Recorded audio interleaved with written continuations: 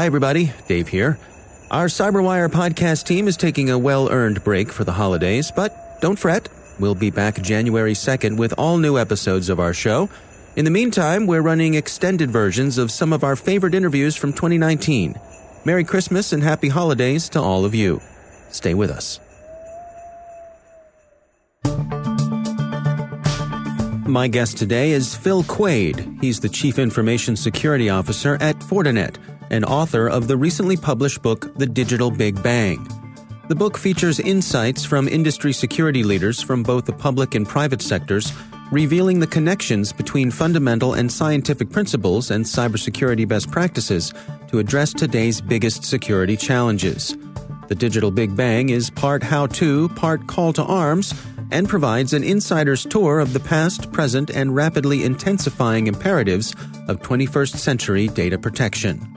But first, a message from our sponsors, McAfee. Ideas don't come for free. Budgets are begged for, long hours are required, the months, maybe even years of research, the sheer human effort of it all, the changes, the revisions, the reworks, the results. The adaptation, the innovation, the collaboration all lead to the final moment when it pays off.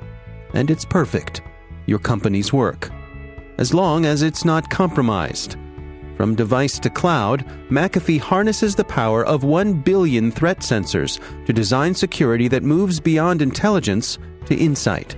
So you can move beyond optimizing security products to optimizing your security posture. And not just react to threats, but remediate threats that matter. Intelligence lets you respond to your environment. Insights empower you to change it. McAfee, the device-to-cloud cybersecurity company. To learn more, go to mcafee.com/insights. That's mcafee.com/insights. And we thank McAfee for sponsoring our show.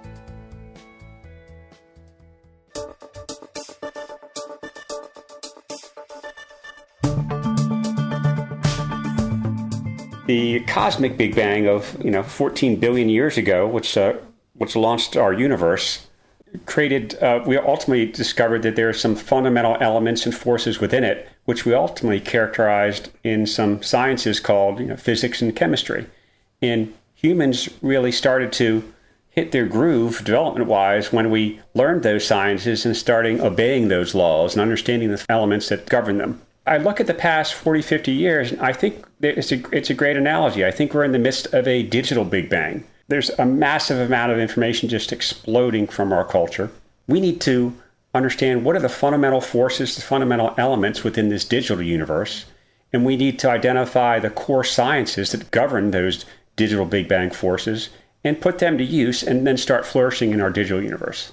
You start off the book, even in your introduction, you cover what we got right and what we got wrong. What are you talking about there? Yeah, so let's start with the precursor, which is the fundamental elements, which is, in the case of the universe Big Bang, cosmic Big Bang, it's things like gravity, matter, energy, time, things like that.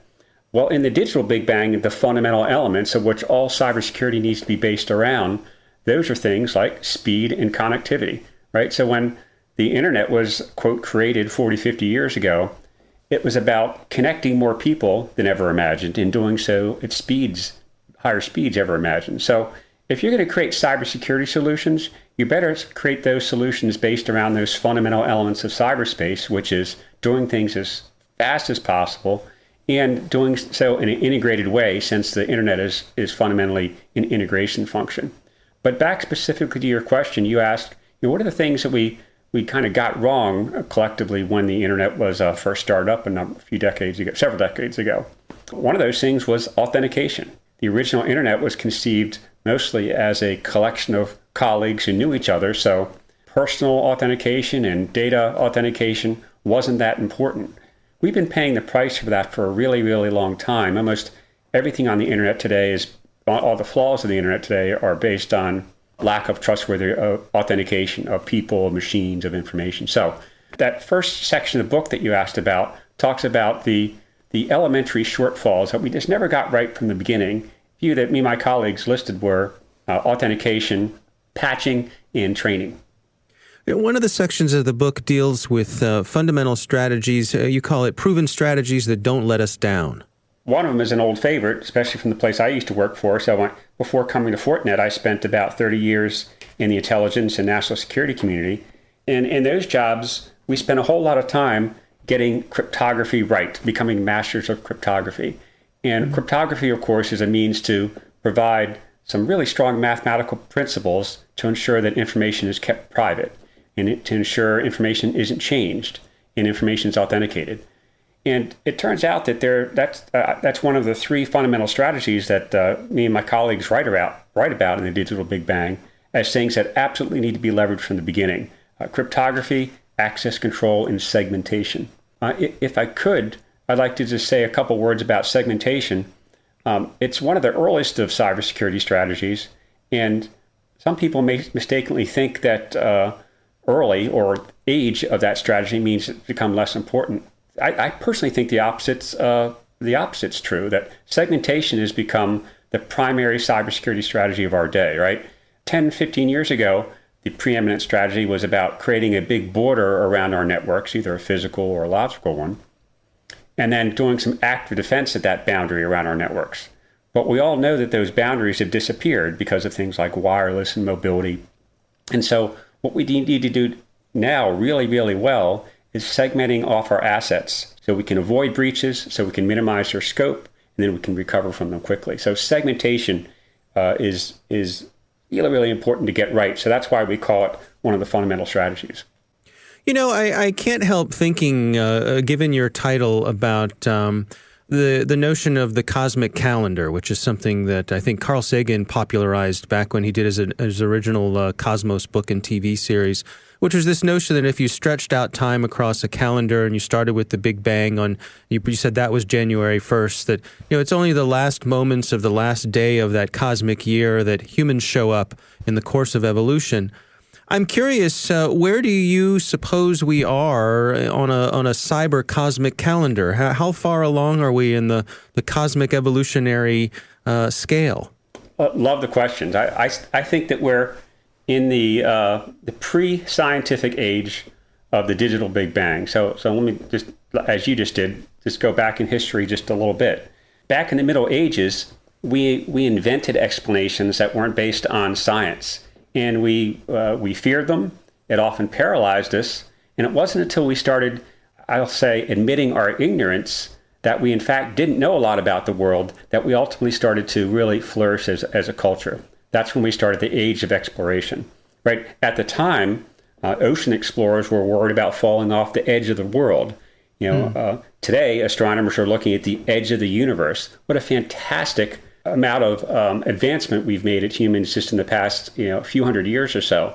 Now, in cybersecurity, we're starting to worry about the cyber edge, right? The edge is about to get a whole lot more interesting to those doing cybersecurity. It used to be the desktop, then the laptop, then the tablet, then the smartphone. But as we all know, the new definition of the edge is going to be the explosion of devices that sit out there in the physical domain. I call it the sci-fi, cyber-physical integration. These are the IoT devices that are instrumenting everything from our coffee makers to our health monitors to our automobiles. So the edge in cybersecurity has its own meaning, and we're just about to start exploring that edge. So to answer your question, I think that we're just exploring, entering the scientific age of cybersecurity, and which is why this book, The Digital Big Bang, advocates treating cybersecurity like a science. Let's admit what we don't know. Let's observe what works well and why, and rigorously and methodically adopt the things that work well and then keep building on the shoulders of those successes. So it's trying to inspire people to recognize their moment we're in. 90% of all data has been invented just in the past few years. We're in the midst of a digital Big Bang. That's both a huge opportunity and a responsibility for us to, set the course for a bright future. So it's designed to be a little bit inspiration and a little bit call for a little bit perspiration. I suppose I can't help wondering, is it in our best interest to look to the sky for that cybersecurity version of an asteroid, for some sort of extinction event? Is that something we need to be mindful of as well?